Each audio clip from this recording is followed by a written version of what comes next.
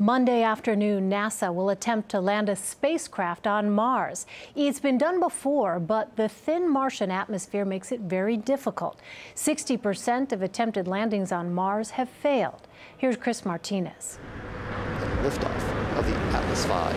Nearly 7 months to the day NASA's InSight lander launched from California, the 800-pound spacecraft is finally reaching its destination, and the toughest part of the journey is still ahead. That's actually the camera where we're going to get our first picture. Farah Alabay is part of the engineering team that designed InSight's instruments. She says data from the mission will reveal more about the red planet's core.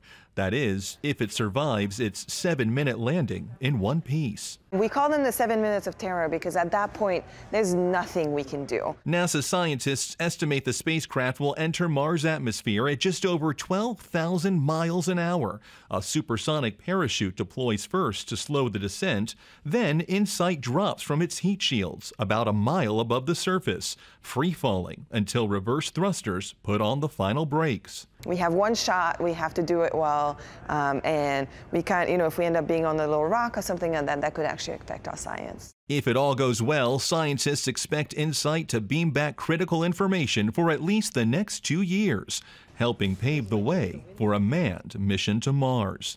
Chris Martinez, CBS News, Pasadena, California.